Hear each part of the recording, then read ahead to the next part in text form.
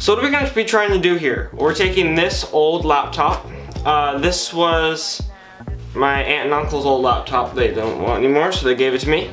And it has a 1 gigahertz Celeron, 1 gig of RAM, and a 65 gigabyte hard drive. So it's not exactly the highest powered machine. So it probably doesn't need all this cooling. But this is the thing. I'm doing it with this crappy hardware because if I break it, it's crappy hardware. I'm not worried about breaking this. And then we're going to be using this air cooler, which has a heat plate, or this is called the heat plate, the heat pipe, the hot plate, I guess. No, I don't know. I don't know what it's called. And then the three heat pipes going up to a fin array, and then a little fan. So we'll be using this guy to try to cool it off. And I don't have thermal paste, and I just thought this might be a fun idea. We're gonna use toothpaste. This is just clean mint toothpaste, like it's just plain toothpaste. I'm hoping, I'm kind of interested actually. This might actually work out alright. I've read online that this can actually work, so I think it should work out okay. We're only gonna be using it for a little while. I wouldn't recommend this for a long-term use, but I think it might work in a pinch for what we're doing. So the plan is to run IDA64, which is a program that'll really load the CPU a lot, and then we'll also be able to see our temperatures and whether or not we're thermal throttling. I don't think we'll be thermal throttling because this laptop seems to have alright cooling, although it's kind of loud.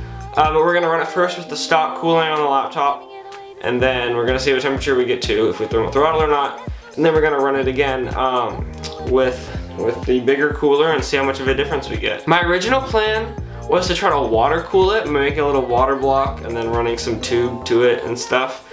I wanted to do that, I still want to do that, but it was kind of a lot of stuff to get together and I didn't have enough time to do it. Maybe in the future, if you guys like this, we can try doing the water cooling.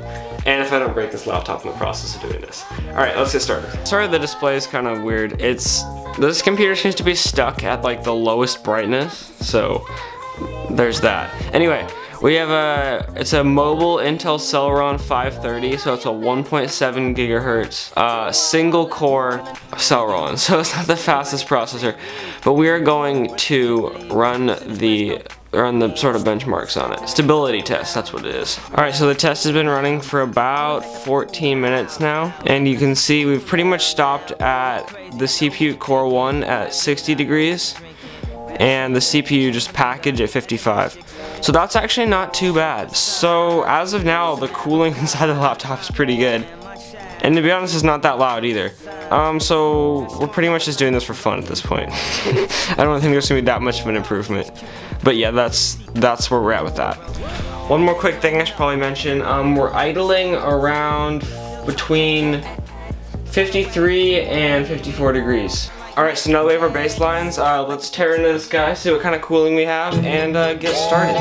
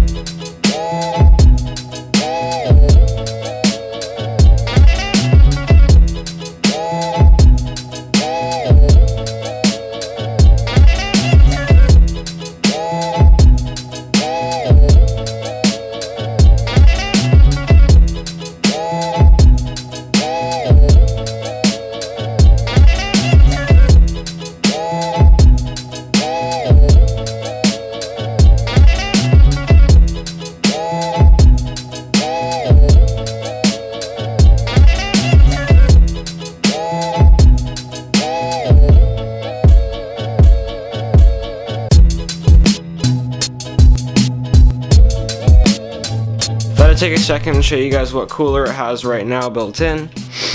So it has this little blower style cooler that blows on these small set of fins right here, and then there's a heat pipe that goes around and goes to the CPU over here.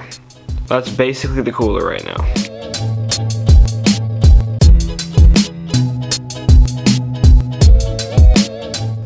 Aha, finally, so here we have it. I don't know what this is. This is some other processing unit. Here's the CPU, here's the heat pipe, here's this little tiny fin array, and here's the fan that was there. That's what was cooling this down. So that isn't very much cooling. I think that our cooler in comparison which is right here. Oh, that's gonna get us a lot cooler. So I'm kind of excited for this. See if we can get this to work again. I'm taking this laptop apart so far just to get to this point that I don't know if we'll be able to put it back together and get it working. But we're gonna try.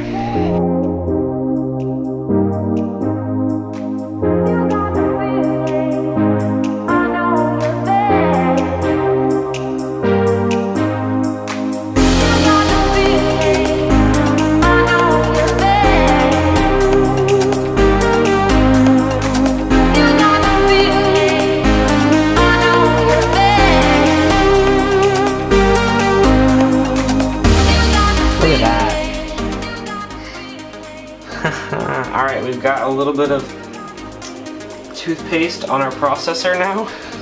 I didn't think I'd ever say that.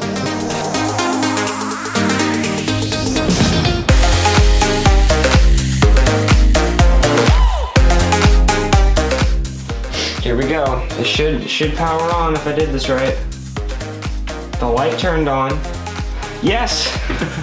The screen is on. I don't know if you can see that. It's booting into Windows. Awesome.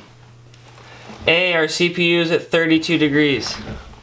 Alright, let's start the thing. Now, I don't have the fan on for the processor right now, but that is because I don't have any way to power it. So I'm gonna figure that out next. Alright, so now behind me on the desk, you can't see it, we're running the test with the jerry-rig CPU cooler on there. It's quite a bit larger and I don't have a way to mount it, so I just kind of have it set on top of there. So the CPU cooler is set on top of there. I have a fan blowing on it because I couldn't hook up the actual fan because there are no fan headers. And we're using toothpaste as our thermal paste. So I don't know if this is the best case scenario, but it's working, and the thing is, it's working well. With the stock cooler, the cooler that was built into the laptop, we're between 53 and 54 degrees Celsius idling. And we were about 60 after we had run 60 degrees Celsius on the CPU after we had run it for 14 minutes at full tilt with IDA 64. We were idling at 29 degrees Celsius without anything running, so just idling. We were running at 29 degrees Celsius with a big cooler on there. And right now, let me go check. We've been running for 12 minutes and we're between 43 and 44 degrees Celsius. So even though this cooler has all those things, it doesn't have a proper fan, we don't have a real thermal paste, all this kind of stuff, we're still getting better temperatures. That just shows you that a bigger cooler is just better. So I hope you enjoyed this video. I know it's a little bit, doesn't really make a whole lot of sense. Why would you ever do this? I don't know, I wanted to do it. I thought it'd be kind of fun. It was a lot of work. I basically had to tear the whole laptop apart to do this. The laptop is just kind of sitting in pieces, so it was kind of a hassle, but it's working now. That's pretty much what we did. I cooled down the laptop more. I got to take it apart. I got to see if I could put my own cooler on there if I could cool it. So if you enjoyed it, you can hit like. If you disliked it, you know, you can dislike also, I guess. I'd like to know why you disliked it. So if you want to let me know below why you disliked it, you can let me know. And if you really like the video, you can subscribe. You can be cool like that and subscribe. We recently hit, well, we hit 200 2 weeks ago, and we're already almost at 250 subscribers. So thanks to you guys. That's cool. And if you're a new subscriber, say hi. I'll say hi back. Yeah. All right. So I will catch you guys next time. I hope you liked it, and I'm out. And I'm out. I'm out. And I'm out. I'm sorry.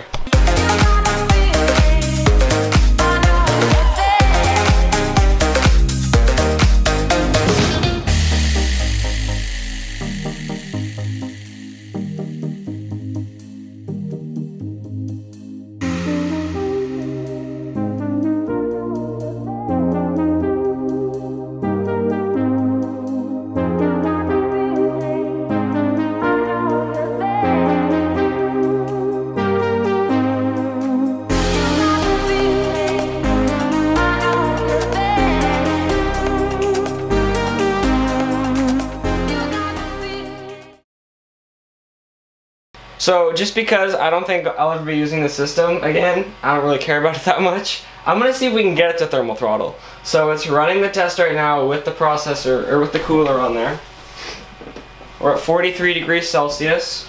I'm gonna turn off the fan and remove the cooler. What's it gonna do? Whoa, 82 degrees Celsius, real fast. Oh, are we gonna see through 93? It's really hot. I don't think we're not throttling yet, but we will start to very soon at this rate. Oh yeah, we're throttling, okay. Oh, the computer's dying, no, unplug. Oh, that was a bad idea. I just saw the screen like going dim. Oh, okay, I unplugged it before it could.